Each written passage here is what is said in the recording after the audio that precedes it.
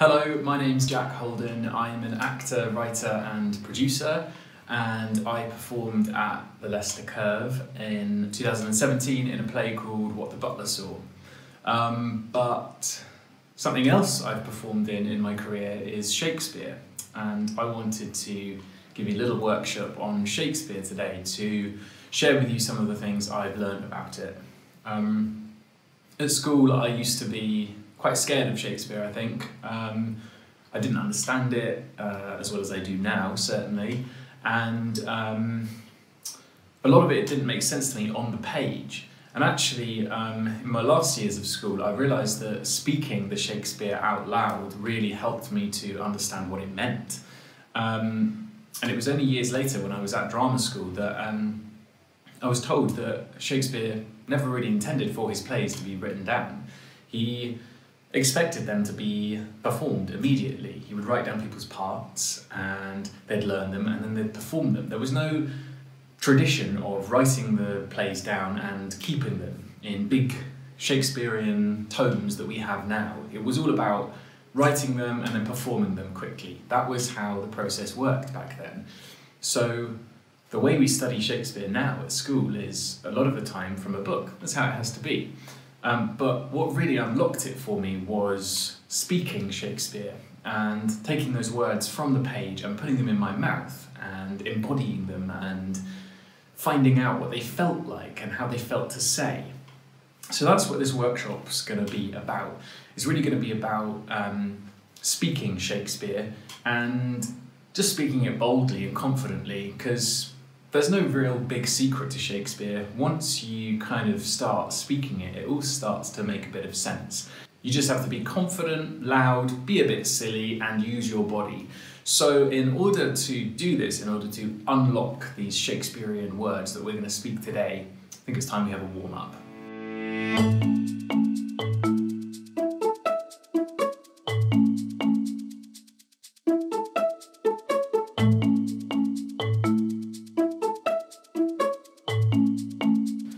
So the first thing we're going to need to warm up is our breath. Make sure we're breathing right, because in Shakespeare there's a lot of long sentences, there's a lot of big strange words, and in order to speak confidently and properly, we're going to need to support our voice with breath. So our voice is simply us controlling how the breath leaves the body.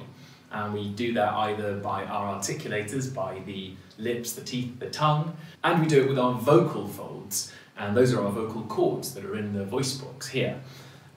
So to ensure that we get a smooth flow of air through the body, we need to just make sure we're breathing right. And when I say breathing right, I mean not breathing up into our shoulders up here, taking high breaths, taking short, sharp breaths like that.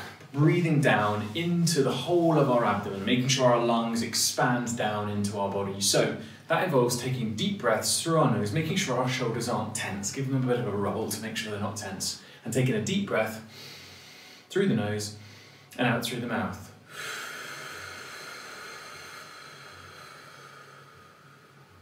Really follow that breath all the way through to the end. In through the nose and out through the mouth. And on that in-breath, make sure that your shoulders don't rise up like mine did a little bit then. Just try and make sure they're always completely relaxed, and try and make that breath sort of expand the ribs sideways, okay? So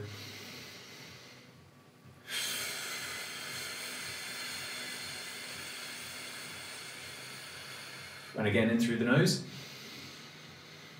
and out through the mouth.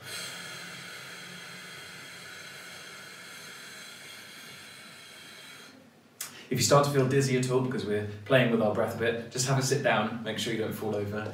Okay, and next on our out breath, what I want us to do is change that sound to an S sound. So that's a S, okay? It's a very little sound, there's a little bit of air escaping from your mouth. It's almost like you're a balloon and someone's put a little cut in you and you're just... Or you're like a football whose air is escaping from it. So in through the nose like normal, and out on an S.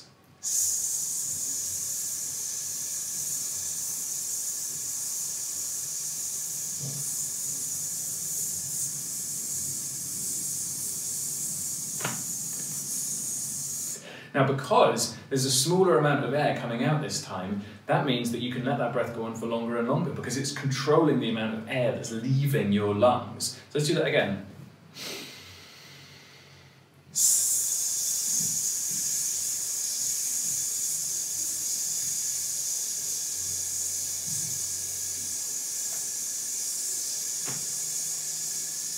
There we go, I'm just like a ball deflating, like a balloon deflating. Okay, next I want us to change that S sound to an F sound, so f, f, f, okay? In through the nose.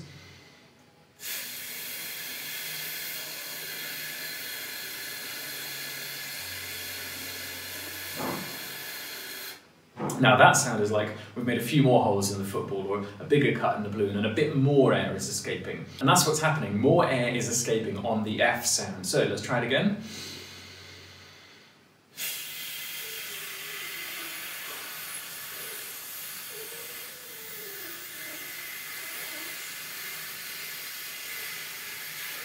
I can't hold that one for as long as the S. Okay, and the last one I want us to do to make sure we're warming up this breathing is the sh sound. The sh is as if you're being told off. So for this sh sound, make sure you've got lots of lip rounding. That's like that. Shh. That's going to make that sound really nice and clear. Okay, so in through the nose and out on a sh. Shh.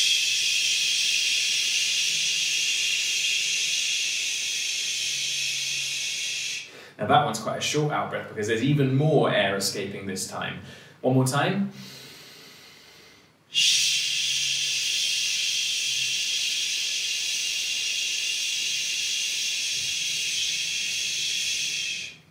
Very good. And one last time on that sh, and at the very end, I want you to push out, even when you think you've got to the end of your breath, I want you to push out even further on a sh, just to get rid of the last bit of air in our lungs, okay? So in through the nose,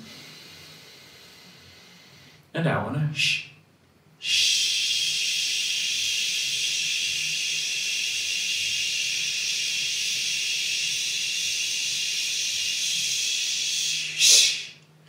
Whew, just get rid of all of that air, scrub the air from your lungs. Well, I'm feeling very oxygenated now, so that's good. But breathing like this is also very good for meditation. It also calms us down when we think about our breathing and try and control how long our out-breaths take. So if you're feeling stressed or anxious at the moment, which I know a lot of us are, have a go at this breathing anytime you feel that way, and you might be surprised at how it makes you feel.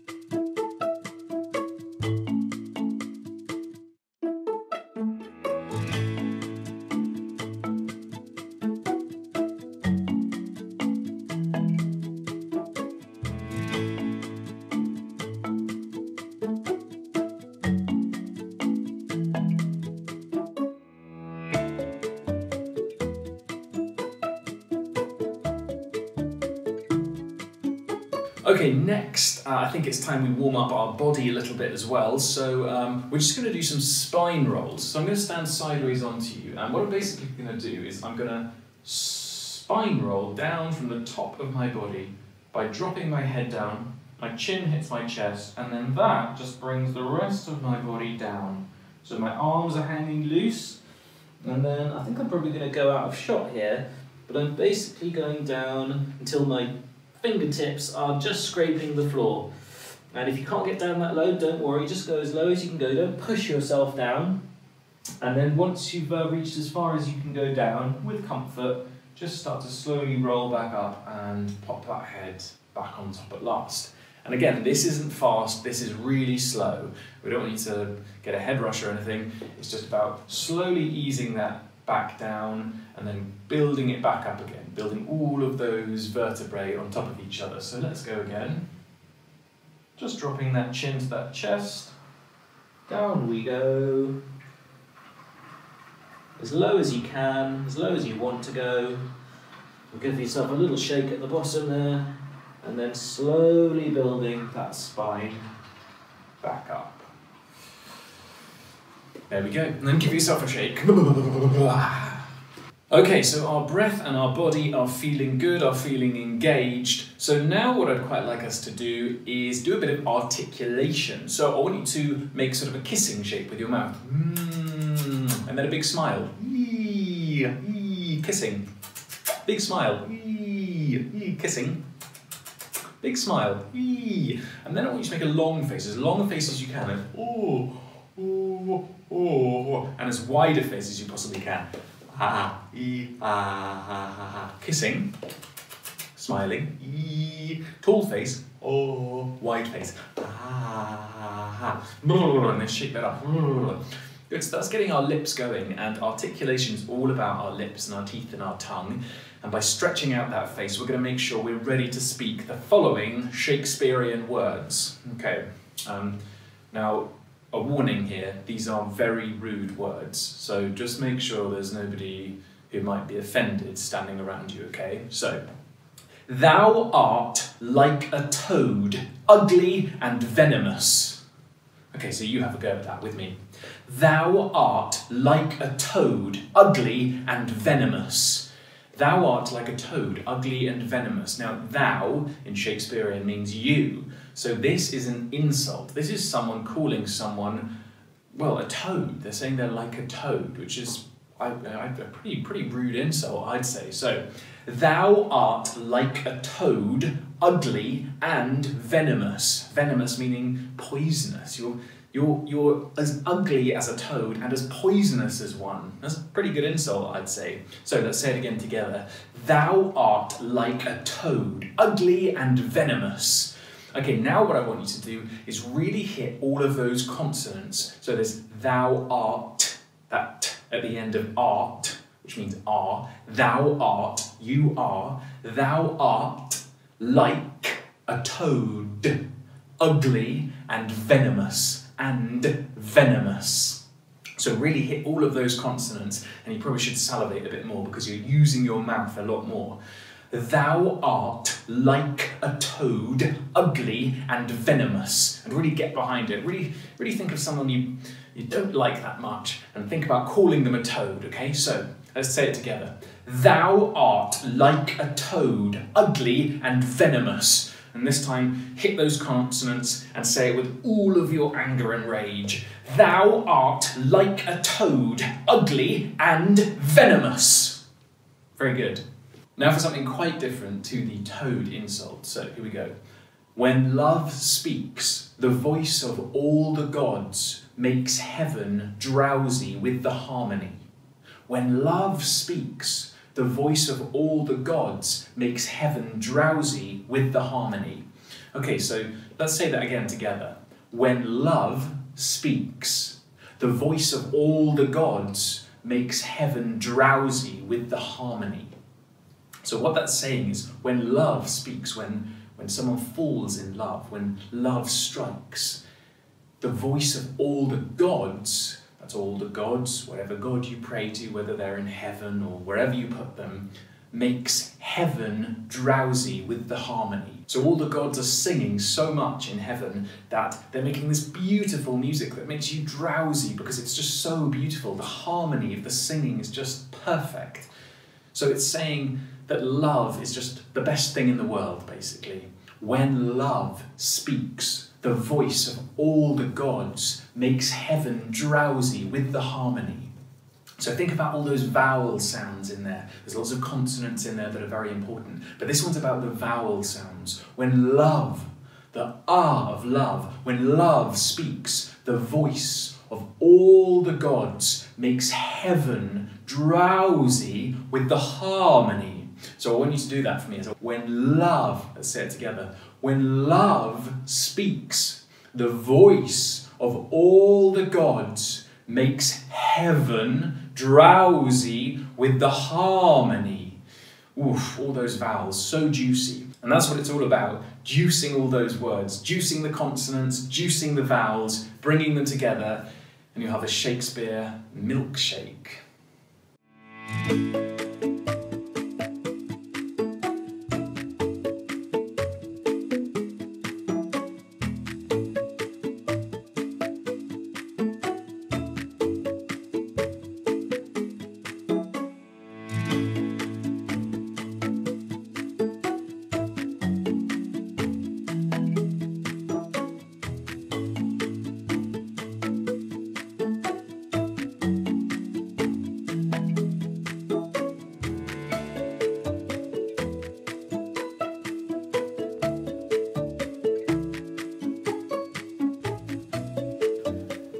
Now, another thing about speaking Shakespeare is about finding that impetus to speak it, is why we're saying what we're saying. What is it that makes the character that we're playing speak? And everyone speaks for a reason. We don't accidentally speak, we do it on purpose. And when we want to speak, we need two things. We need to know what we're going to say, and we need to have some breath so that we can actually say it. So those things are both called inspiration. And inspiration is a breath, and inspiration is getting an idea, is thinking about something, is having your eureka moment. And they're both called the same thing, which is great. Because when we want to speak, especially when we're acting, we have to have that moment of inspiration.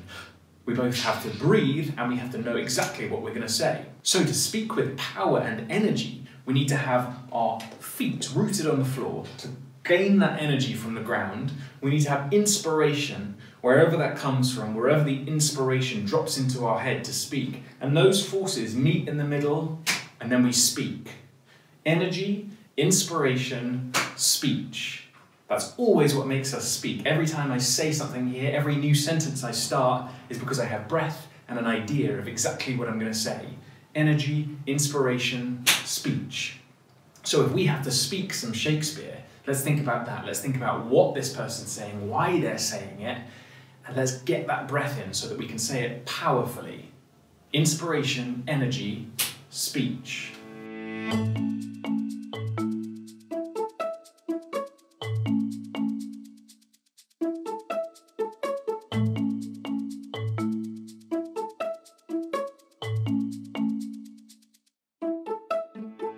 So now we've had a look at the basics of our voice and our articulation, and we've had a look at some Shakespearean words. I want to look at a certain speech with you. It's from a play called A Midsummer Night's Dream, which some of you may be familiar with. It was a play I performed in at the Royal Shakespeare Company a few years ago. The Royal Shakespeare Company in Stratford-upon-Avon, which isn't that far away from Leicester. It's a very silly play, lots of fun things happen in it. But it begins with a very, very serious scene in the Athenian court of Theseus and Hippolyta, where Aegeus brings in his daughter Hermia, trying to persuade Theseus, the king, to stop her being allowed to marry Lysander, which was my character. We were actually in love, Lysander and Hermia, but Aegeus wants his daughter Hermia to marry Demetrius, who's another Athenian guy. So this is all being played out in the court, and my character Lysander stays quiet for most of this scene. That doesn't mean he's not involved. He's watching everything, he's watching all the negotiations that are going on. But he loves Hermia so much, so there comes a point where he can't be quiet anymore and he has to speak. And this is what he says. I am, my lord, as well derived as he, as well possessed. My love is more than his. My fortunes every way as fairly ranked, if not with vantage as Demetrius, and, which is more than all these boasts can be, I am beloved of beauteous Hermia. Why should not I then prosecute my right? Demetrius, I'll avouch it to his head, made love to Nida's daughter Helena, and won her soul. And she, sweet lady, dotes, devoutly dotes in idolatry upon this spotted and inconstant man. So let's read it through together. I am, my lord, as well derived as he, as well possessed. My love is more than his. My fortunes every way as fairly ranked, if not with vantage as Demetrius, and, which is more than all these boasts can be, I am beloved of beauteous Hermia. Why should not I then prosecute my right? Demetrius, I'll avouch it to his head, made love to Nida's daughter Helena, and won her soul. And she, sweet lady, dotes, devoutly dotes in idolatry upon this spotted and inconstant man. So there's the speech, and let's break it down and see what it actually means. I am, my lord, as well derived as he. I am, my lord, as well derived as he. Lysander is talking about Demetrius and he's talking to Theseus. So he's making his case to Theseus as to why he should be with Hermia. I am, my lord, as well derived as he. That means I'm as good a man as him. I come from the same sort of people as him. I'm a good person. As well possessed. That means I am as rich, I am as wealthy as Demetrius, so there's nothing to distinguish us in terms of wealth. My love is more than his. That's the other thing. He genuinely loves Hermia a lot more than Demetrius, so that's quite an important point, I'd say.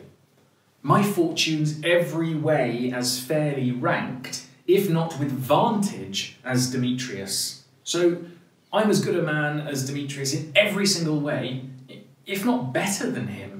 If not with vantage, like advantage, if not better than Demetrius. And which is more than all these boasts can be, and which is more than all of these things put together, all of these things that are boasts that don't mean anything. Hermia loves me and I love Hermia. Love, that's the thing that's important here. Do you remember in that thing we were saying earlier? Love. Why should not I then prosecute my right?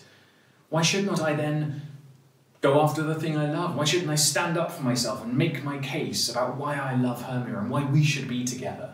And then Lysander decides to change tactic a bit. He's made his case. He said he's as good as Demetrius. You know, he's a good man. Everything should be equal in that sense.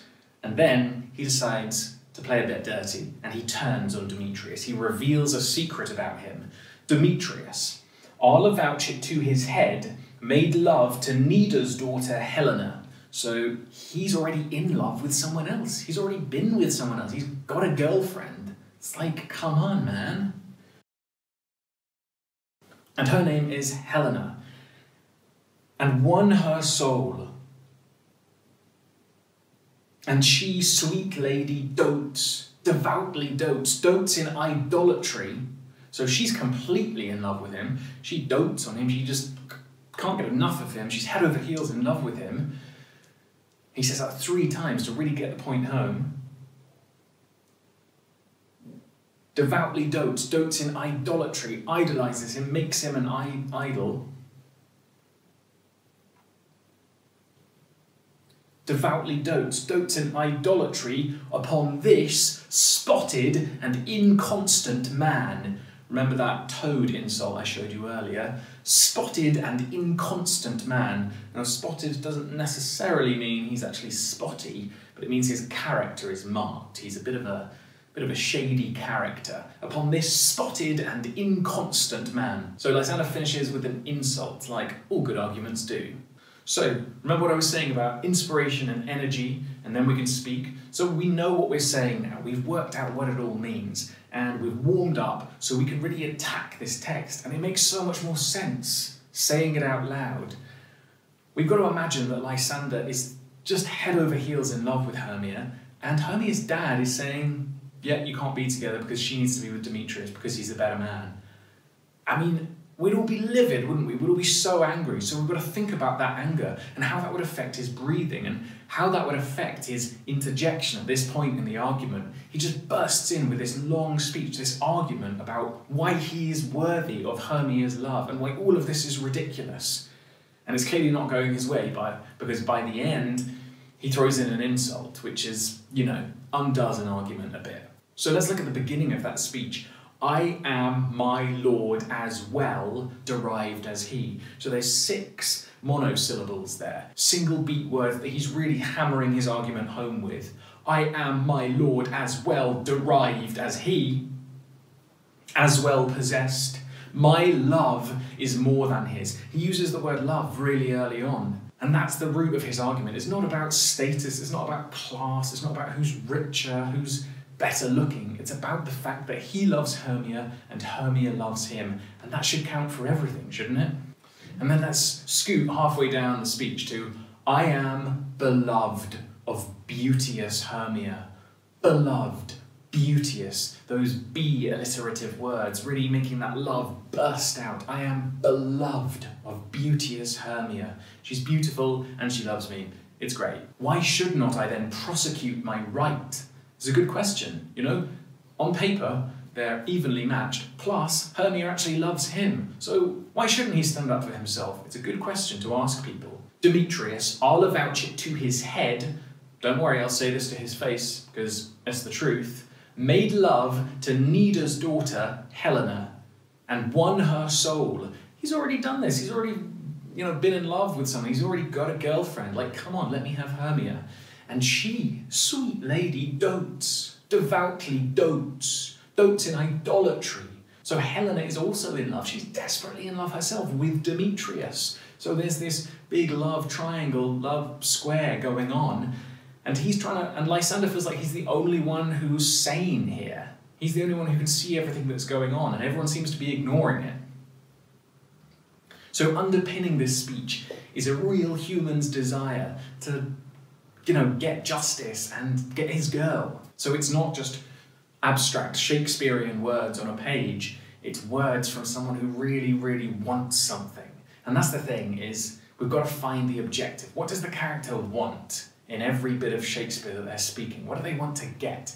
And that'll really unlock it. And of course, there are a few weird words along the way, but if we know what they want, then it really unlocks what they're saying.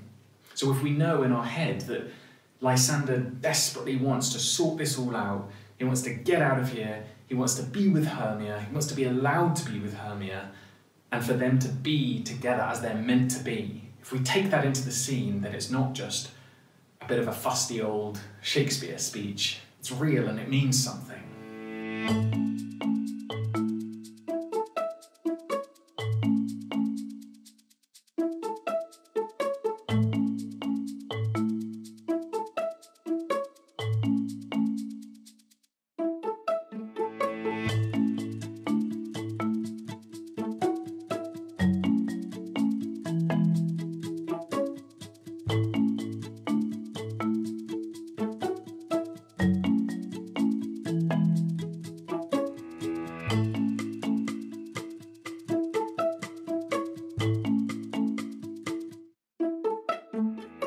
I am, my lord, as well derived as he, as well possessed. My love is more than his, my fortunes every way as fairly ranked, if not with vantage as Demetrius, and, which is more than all these boasts can be, I am beloved of beauteous Hermia.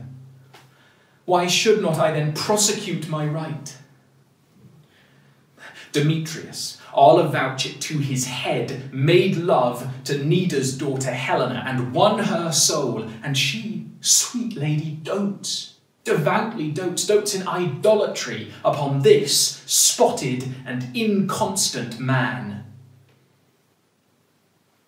So you can see, as I'm speaking it, I'm making sure that breath is falling in, and I'm using all of those consonants to hit and bounce off and use to win my argument. And when I pull off the argument, it's because I'm thinking about love and all those vowel sounds float out. So I'm hoping this has been a useful introduction into speaking Shakespeare.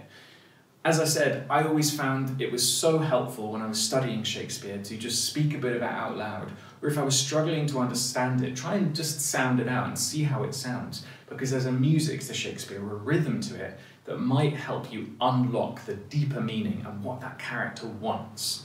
Always go back to that, always go back to what the character wants to get out of speaking. Because we all speak with a purpose, don't we? We all speak to communicate a story, or to argue something, or to make a point, or to call for help, or to tell someone we love them, or to tell someone we hate them, to call someone an ugly toad. Whenever we speak, it's with a purpose, an objective. So always think about that and apply that to Shakespeare. Thank you for watching this Curve Classroom lesson. Stay safe, and hope to see you at the theatre again one day.